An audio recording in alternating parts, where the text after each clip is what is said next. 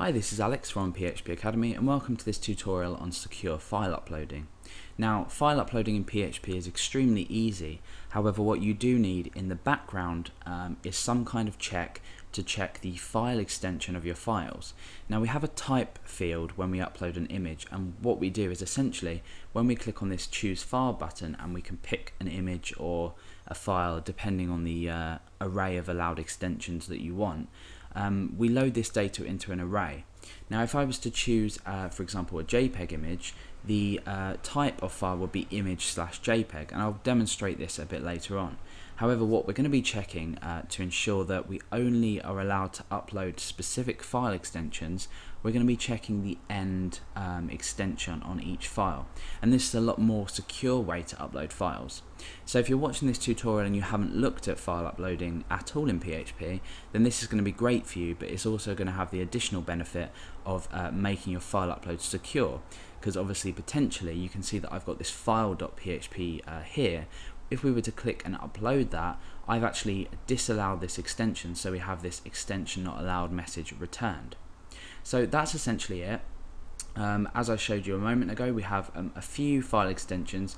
One is over 2 megabytes, this one's 2.31 megabytes, and it has a capital extension, which will become clearer later on why we need to do something to our file extensions to convert them to lowercase. And I have this image here which is 711 kilobytes, which is going to be allowed because it's within our allowed file extension, and it's under the 2 megabyte mark. So if I was to, for example, upload this, which is over 2 megabytes, you can see that it says file size must be under 2 megabytes. So with that example out of the way and done with, we can go over to our text editor and start writing this program out. Okay, so I'm just going to be working with one file in this case, and that is index.php. Everything's going to be done on the same page. We're not going to be passing any variables to another page. We're just going to keep it nice and simple so we can show the error message on the same page as the file upload form. So the first thing I'm going to do is create an area where I'm going to do my PHP processing just up here. Below this, I'm going to create a form with all the elements that we require to actually choose the image and upload. So I'm going to create a form. I'm going to leave all these blank just for now, and we'll go through them. The action I'm just going to leave empty, and this is just going to automatically assume that we want to submit back to index.php. You could put index.php in there, but there's not really any need. Okay, so the method is going to be post. We're sending post data, and we need an additional attribute to this form tag, and that is enc type. So it's enc type, and that's equal to multipart / form data. And this is for the purpose of the way PHP handles file uploads, because we need to load the data so that PHP can understand it. So without this extension or the attribute here and this value here, we won't actually be able to read any data from our files. So I'm going to create some paragraph tags just here, and then inside here I'm going to start with an input field. Okay, so this input type is going to be file. What that does is it automatically, if we open up our browser, let's just reload that, automatically gives us a file upload option. Now it shows different in different browsers. I'm using Google Chrome, and this is the way that file uploads are displayed. So you can just click choose file, and that allows you to choose a file. However, in your browser it might look slightly different, so don't worry if it does. We're going to give this a name, and in this case it's going to be image, because what I'm going to be doing in this tutorial is only allowing image extensions. So I'm naming it just appropriately as image. I then want to create a submit button, which is important so we can actually submit the form.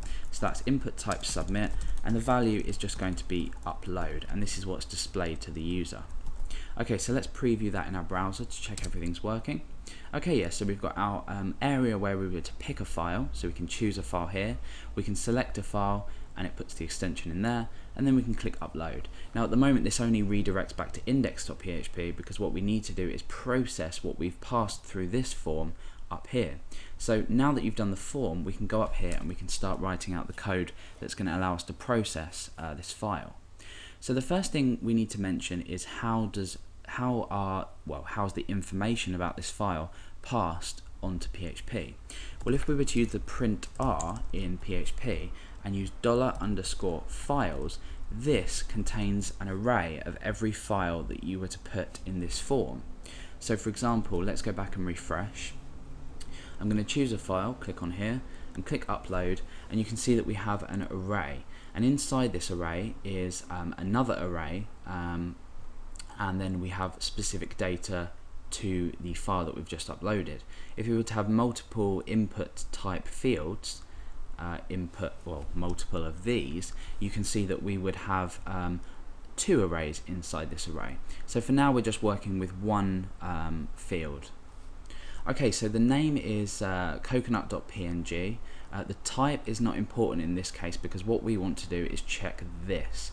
The reason we're not going to be checking this is because it's interpreted by the browser, and we don't actually want to check this. It's an unreliable way of checking. The rest of it doesn't matter except for the size. We're also going to be checking the size, and this is in bytes. So you might want to go over to Google and or any other converter and convert the amount of megabytes you want to allow. So for example, if we wanted to allow 2 megabytes, this would be representative in bytes, because if we were to compare it to 2, that means 2 bytes. So I'll just show you a quick example of that. What we want to do is say 2 MB or 2 megabytes, 2 bytes, and we actually get a numerical representation of how many bytes are in 2 megabytes. So we can use this value a bit later on in our checks. So that's the file size in bytes, that's the file name, and that's all we're going to need to deal with. This temp name is also very important, because when we use a function a bit later on, it's called move uploaded file. What this will do is it will copy this file from a temporary location. The way it works is when we upload this file initially, for example when I select the file and click upload, it's actually put in a temporary location on whatever web server you're running this script from. So in my case it's c:\examp tmp, and then it's just called php 2500.tmp.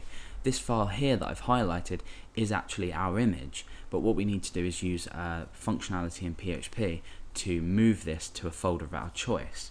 And the folder that we're using, if I just open this up, is images. So index.php is the file we have open currently, and images is where we're going to be storing our images. You see at the moment we don't have any images in here, or at least I don't think we do, but we do, so I'm just going to delete that. That was from the example. Okay, so we've printed out this, so hopefully you have a better understanding of how variables are passed in this way. And obviously we have a multi-dimensional array. So if you know about multi-dimensional arrays, you'll know that we need to use 2 square brackets, 1 for the first part and 2 for the second part. So, or the second set for the second part. So the first thing I'm going to do is a bit of prep. We're going to say if isSet, and this isSet will check essentially if this value has been submitted, i.e. the form itself has been submitted. So I'm going to say if set $_files, and then in brackets, because remember files here is an array, I'm just going to specify image, and that's essentially going to check if this value exists, i.e. has the form been submitted. Okay. So the next thing I'm going to do is just define a variable called errors, and that's going to be equal to just an array. We're not going to put anything in here. But what this errors is going to do is through our program we're going to check 2 things. We're first of all going to check the extension, and second of all we're going to check the size. And then if we do have any problems, we're going to put the errors into an array. And the reason we do this is because you may have an extension, for example PHP, and the PHP file might be over 2 megabytes long. So in that case we're going to have 2 errors. So rather than echoing out individual errors down our page, we're going to store the errors in an array and then echo them out in a loop. So hopefully that won't put you off too much, but it's a lot better way to do things, and it's good practice to get into.